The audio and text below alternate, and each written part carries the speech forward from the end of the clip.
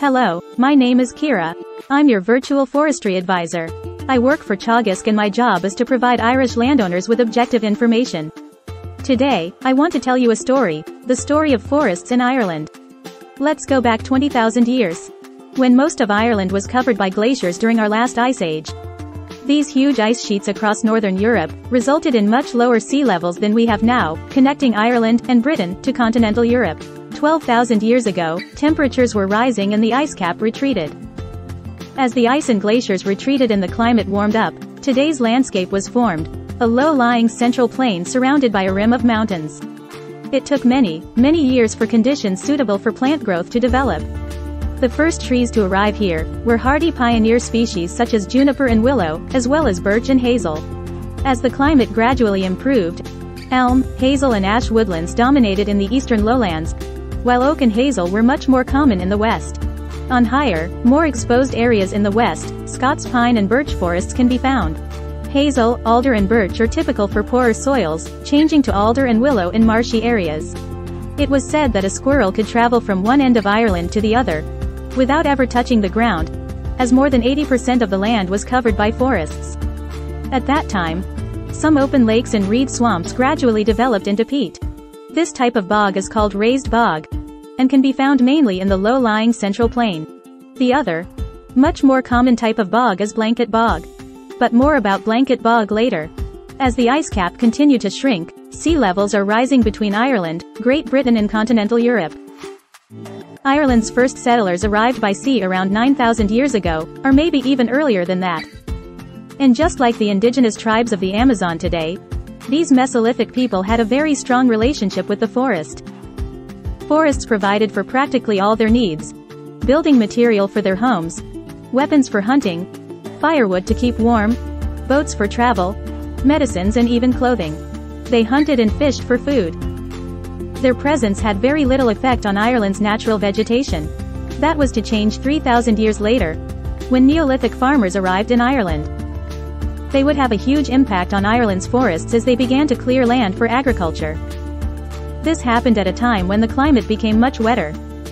Where trees were burned or cut down to make way for fields or rough grazing, tree seedlings didn't get a chance to grow as they were eaten by livestock. As the trees didn't protect the soil anymore, the increased rainfall leached nutrients and clay particles from the soil. This resulted in a gradual buildup of dead vegetation over many years, growing into thick peaty layers, and formed extensive blanket bog areas across Ireland. That's why we now regularly find dead tree stumps in bog. Over the next 3,500 years, so much of the forest cover was removed that by the end of the Bronze Age, the poorly wooded appearance of Ireland became clear. Especially in the upland areas, blanket bog has by now replaced woodland. Just as is happening right now in the Amazon. Why did we clear so much forest? Because people wanted to create space for farming. And because wood was essential to people's everyday lives. Wood was used for fuel, in the making of tools, for constructing houses and roads. Over the next 2,000 years or so, and especially during the early Christian period, population growth and expansion of farming led to a dramatically altered landscape. By 1600, less than 20% of Ireland was covered by forests. The decline of the few remaining Irish forests continued over the following 300 years. With a rapidly expanding population, forests were no longer seen as an integral part of the rural landscape, but more as an engine to drive agricultural growth. Once cleared and drained, they provided valuable, fertile grazing land for commercial cattle, sheep and dairy enterprises. This process was accelerated by the plantations of Ireland, where recently arrived settlers cleared large tracts of land for farming. This fast growth in the population caused towns and villages across Ireland to grow very fast. That required a lot of timber. For instance, large amounts of oak were exported to rebuild London following the Great Fire in 1666.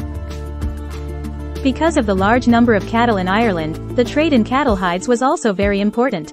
Tannins can be extracted from oak bark to tan leather. As a result, many oak trees were killed by stripping them of their bark to tan hides. The Irish coopering industry manufactured vast amount of barrels to export Irish produce such as meat, butter, fish and tallow.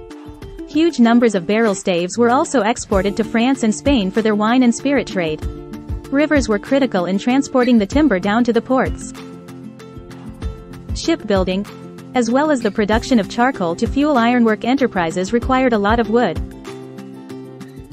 The late 19th century saw many mobile sawmills traveling around Ireland, cutting down the last few remaining forests. This meant that by the end of the 19th century, Ireland's forest cover had been reduced from 80% 6,000 years ago to about 1%. This downward spiral was reversed in the early 20th century, when the newly independent Irish state encouraged tree planting. The main aim was to increase our timber self-sufficiency, and to provide rural employment opportunities. As agricultural land wasn't being made available, most of these state forests were established on marginal soils, and therefore consisted mainly of exposure-tolerant, fast-growing conifers. Since the early 90s, nearly all tree planting is carried out by private individuals, because of attractive forestry grants. Most of them are farmers. More demanding tree species, including broadleaves, are increasingly being planted, as tree planting moves from the mountains and returns to the valleys. This has brought Ireland's forest cover back up from 1% to 11%. Ireland is hoping to increase this to 18% in a few decades' time. We need many different types of trees and forests for many different purposes, from renewable construction materials, carbon-neutral fuel or forests, where we can find peace and tranquility, to increasing our native woodland resource. Wow, what a forest journey Ireland is on! Bye for now, until the next time.